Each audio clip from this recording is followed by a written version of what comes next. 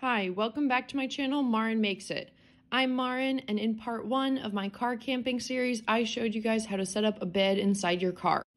Today in part 2, I'm going to be talking about some of the other things that will make your camping experience a lot more fun and comfortable. If you didn't watch part 1, I'll link it at the end of this video and also in the comments down below, but you can watch part 2 and then go back and watch part 1. If you watched part 1, then thank you so much for coming back to my channel, and without further ado, here we go. So now that we've talked about the bed, we can talk about some of the other logistics of sleeping in your car. The next thing that you're going to want to think about is how are you going to get the car to be dark at night. So this is both for practical reasons, if you don't want to wake up at the crack of dawn, and also for security reasons, because you don't want people looking in your car and seeing you sleeping there. Obviously, this is a lot less private than sleeping in a van or a car with tinted windows, but there are things you can do to keep people from seeing in and seeing you sleeping at night. An additional benefit of doing this is if you get something that is reflective, you can also use this as a way to control the temperature in your car. You can definitely end up creating a sort of greenhouse effect where it just gets hotter and hotter and hotter in the car. And this is one way to combat that. Well, I got these window coverings from Amazon and I really like this solution. So one side is reflective, so I was able to use that for that temperature regulation. The other side has bubbles on it, so that side ends up usually facing inward to me. This shade is magnetic, so it just magnets onto the side of the frame of your car, and it is actually really easy to put up. And I really thought that was important too, because I knew that something with Velcro, something with hooks, or something that would be more of an ordeal to put up, I would probably get lazy and not want to do it. You don't want this to be taking up a ton of time every night, especially if you keep moving your location and you're resetting this up every single night. When I first started out traveling, I actually started with garbage bags that I would just roll down the window a little bit and then try to tuck them in over the top and then quickly roll the window back up. And while that definitely worked as a visual barrier, it was kind of a pain to do because sometimes the garbage bag wouldn't perfectly stay in all along the frame, and then I'm doing it multiple times and then I have to crawl over and do the other windows, and it was taking me kind of a long time to set it up every night. So I'm really glad I made this investment and bought these from Amazon. An additional thing I really like about this is that because they're magnetic, you can rip them down really quickly. If you were in a situation where you no longer felt safe and you wanted to make a quick getaway and start driving right away. You know, it could also just be if you woke up late and you're in a rush and now you got to get out of your campground really quickly. For the back window shade, obviously it's a little bit different because it is at an angle like this, so to cover it is a little bit different, but you can basically use a front window shade that people use that, you know, people will put in their car even when they're just going into the grocery store just to prevent the front seats from getting so hot. You can basically use that for the back window as well. So I have one, it looks like this. It's also, again, the gray reflective, so it will help with that heat and the temperature regulation, and it just folds up like this. And I will insert some pictures here of what it looks like when I have it in action, so to speak. I did use a Starbucks cup that I jammed between the headrest from the passenger seat and the ceiling, and that Starbucks cup is there for a reason. It is pushing the window shade up against the back windshield so that you don't have a gap going around the outside edge where people can kind of see in, or at least they can see light. And I didn't want that. I didn't want people to see if I had a light on in the car. So for maximum privacy, putting something here helped keep that shade up actually against the window. For my front window screen, I had another reflective one. This one just folds out and then you tuck it under the mirrors that come down in the front seat, and it pretty much just covers the entire front window. I highly recommend having other sources of lighting that are not the lights in your car or your phone. So the reason for this is because your phone battery is precious, especially when you have limited access to electricity, depending on how remote you're planning to go with this. Your car also, of course, has to be on for the lights to work in the inside of the car. So it's really important to have some other ways of lighting your car.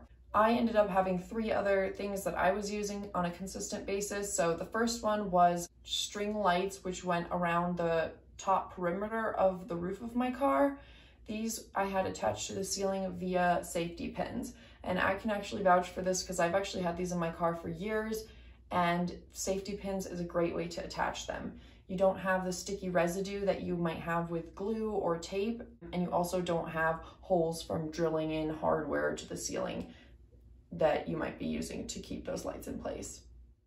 The Christmas lights are great because they provide light source from all angles as opposed to a headlight or a spotlight or a flashlight, even on your phone, which is just light directed in one direction.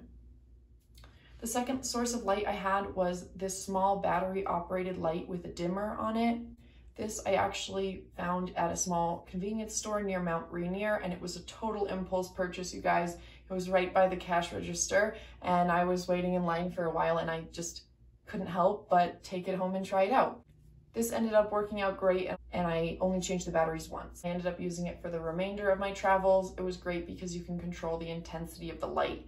It's a little bit hard to tell in the daylight, but if I cut to a nighttime shot for you, you can see just how much of a difference that dimming can make in how much light you have in your car. The best way I found to attach it was via command strips to the ceiling. I tried some other methods, but the command strips ended up being the winner here. The other great thing about that is because command strips are kind of like Velcro, so they kind of glue together like this, I can also remove the light and use it as an extra flashlight if it needed. My third source of light was this super fashionable headlamp right here. Yeah, it doesn't look great, but it's super nice to be able to use a light and have your hands free at the same time. And I really love this headlamp that I have. So it tilts forward like this so that you can control the angle of the light. And then it's rechargeable. So you can charge it even in your car, your cigarette lighter while you're driving, which I did very often. And it also has multiple modes. So there is a red light mode, red blinking light mode, and then we can change to white light too. So that is the bright mode, a dimmer white mode, and then we have white flashing mode. So it has 5 modes. I've had this headlamp for years. I originally got it for running, and I ended up using it throughout the trip. Another way I used it quite often was to put it on the back headrest, and then where I'd be sleeping, it would basically be a light above me on that headrest that I could really easily press because I didn't want to be sleeping with a headlamp on, obviously. The difference between having a headlamp and not is huge because when you have a headlamp, you have both hands free. When you're using your phone as your flashlight or even a regular flashlight, you have one hand that's already taken up, and that can make some things significantly harder to do once it's gotten dark. The last thing I'll recommend is kind of a weird one, but this one especially goes for anybody with long hair who's watching. I highly recommend having some kind of a wider headband or maybe a hat that is a barrier between your head and the ceiling. I really like this kind of headband because I can sleep with it easily as well. There's not enough space between the way I had my bed set up and the ceiling for me to sit up all the way. And so what would happen is my hair would get static electricity to the ceiling of the car, and I would end up with sort of matted hair, and it's taking a long time to brush out and to keep up with that, which is already hard enough when you're camping. The solution for that was to have a wider headband. So I'll show you this one here.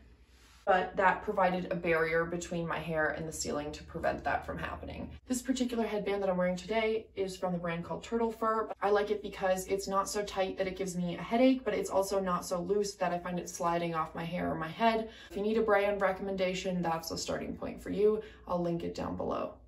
I also wanted to mention the thing about hair because that's something that I would have never thought about as being a potential issue when I started camping in my car. The last thing I wanted to talk about is not so much a product or something that you should include in your car, but it's more about how you set up your car. If you have a compact car like I do, the trunk is separate from the body of the car. So the things that you put in the trunk are things that, for example, people can't see when they look into your car. So I would highly suggest putting any valuables into the trunk of the car when you're traveling.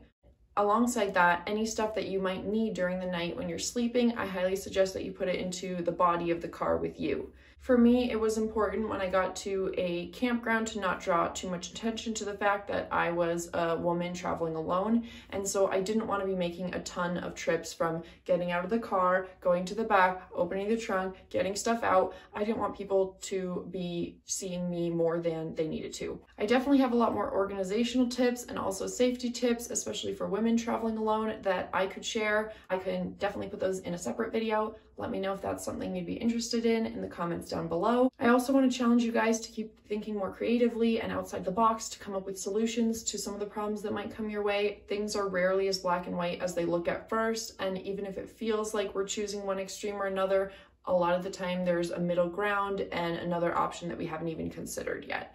So I want to challenge you to keep looking for those solutions in your life.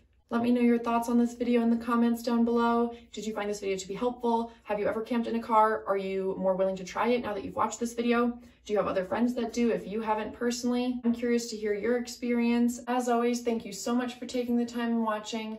Until next time, bye!